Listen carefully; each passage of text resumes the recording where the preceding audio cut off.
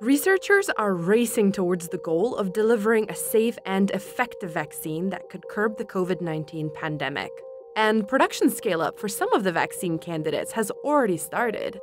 Consider the US government's Operation Warp Speed. I spent time in the military, so I like that concept of focusing on a mission. And the mission is to have a vaccine available to the American public by January 2021.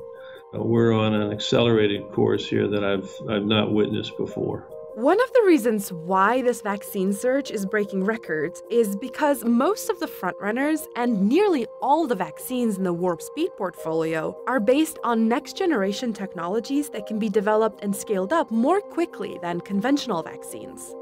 These new technologies are genetic vaccines and viral vector vaccines. These technologies, also called platforms, have been in development for decades. A lot of the investment in them has specifically focused on their potential to help combat emerging infectious diseases. And COVID-19 is putting that potential to the test. Let's take a look at how they work and how they're different from more conventional vaccines.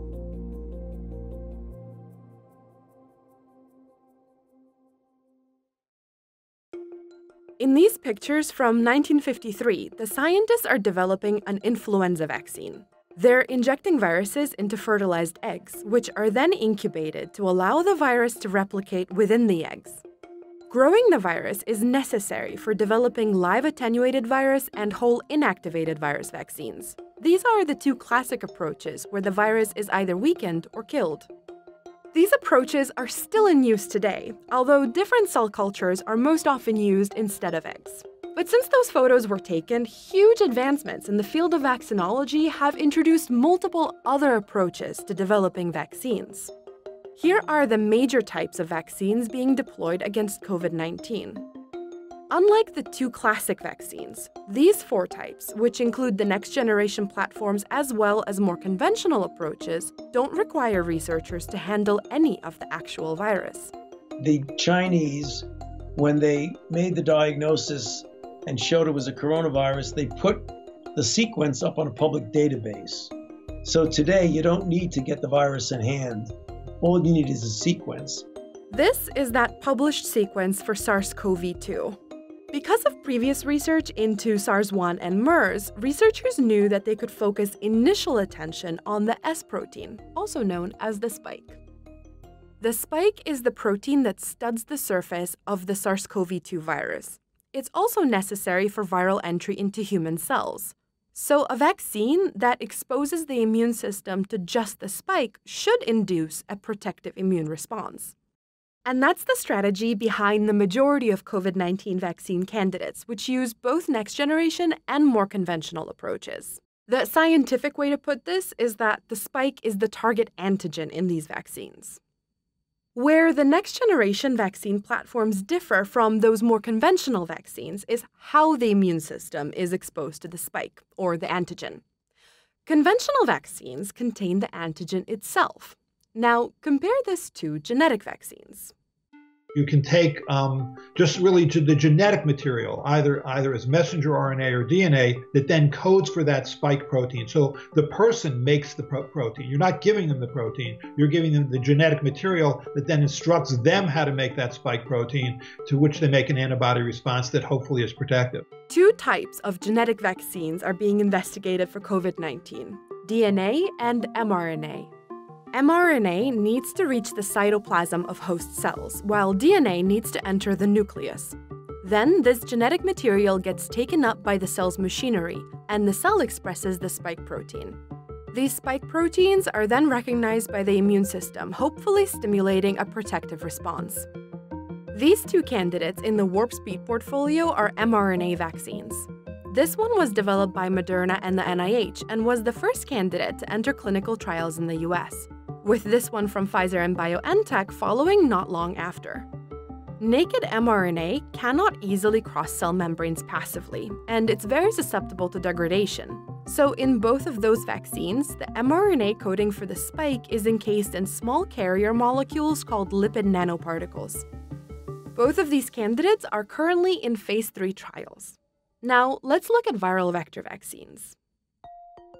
The basic idea is that you take another virus and replace its genetic payload with the sequence coding for the antigen, in this case, the spike protein. The goal is to induce immunity against the target antigen, the added genetic cargo. But these vaccines may also induce immunity to the vector itself. The viruses used as vectors are attenuated or weakened, so they cannot cause disease. A lot of different viruses have been developed as vectors, and they can be broadly categorized into two buckets: replication defective and replication competent. Let's look at replication defective vectors first. A very popular choice among the potential COVID-19 vaccines is adenoviruses, like these two vaccines, which are both in phase 3 clinical trials. Adenoviruses are common pathogens that typically cause mild cold or flu-like symptoms. This candidate, which was developed by the University of Oxford and AstraZeneca, uses a chimpanzee adenovirus, while this candidate from Johnson & Johnson uses a human adenovirus 26. In both vaccines, the adenovirus vector carries the DNA coding for the spike to the host cells, but it doesn't display it on its surface. Once the virus infects a host cell, it delivers the DNA to the nucleus. The cell's machinery then expresses the spike using this DNA, similarly to what we saw with genetic vaccines. And because these adenovirus vectors are replication defective, after the virus infects a host cell, no more viruses are produced. Now, let's look at replication-competent virus vectors.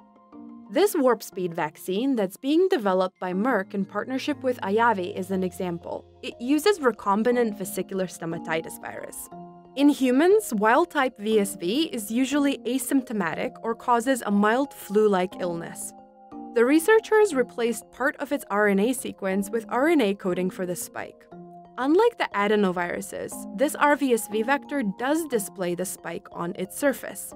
After the RVSV infects a host cell, again the cell's machinery expresses the spike. But because RVSV is replication competent, this platform mimics a real viral attack more closely.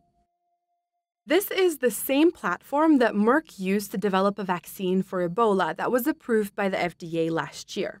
But so far, that's the only viral vector vaccine that has gotten FDA approval. Adenovirus vectors, which are much further ahead in COVID-19 trials, have never been used in an FDA-approved vaccine. And there are likewise no FDA-approved vaccines that use DNA or mRNA platforms. So, despite the investment in these platforms and the media attention they've been getting, it's far from certain they will curb COVID-19. I think the reason that you hear the most about the mRNA vaccine or the DNA vaccine or these replication defective adenovirus vaccines is because they're the easiest to make. So I think that's why you hear about them first. But I just would want to warn people that, what you want is you want the best and safest vaccine, which may not necessarily be the first vaccines. And the only way to find out is through rigorous trials. Before COVID-19 hit, these platforms were extensively studied in animal models, and some candidates were tested in phase 1 and 2 trials. But until now, phase 3 data has been lacking. This is the proof is in the pudding. The pudding is a phase 3 trial, a large prospective placebo-controlled safety and efficacy trial. And these next-generation platforms do not save time in clinical trials. No matter what the approach, rigorous safety and efficacy testing is required. The safety standard for vaccines is very high compared to other interventions because vaccines are potentially given to millions of healthy people. If the phase 3 trials are done correctly, there will be enough data in diverse demographic groups to allow health officials, doctors, and individuals to make informed decisions. Until that data has been sufficiently analyzed, it's too early to say which approaches, either next generation or conventional, are the safest and most effective. A handful of vaccines are already in phase 3 trials, so some data will be available soon. And at that point, not before, we might find out if these next-generation platforms have lived up to their potential to help combat emerging infectious diseases.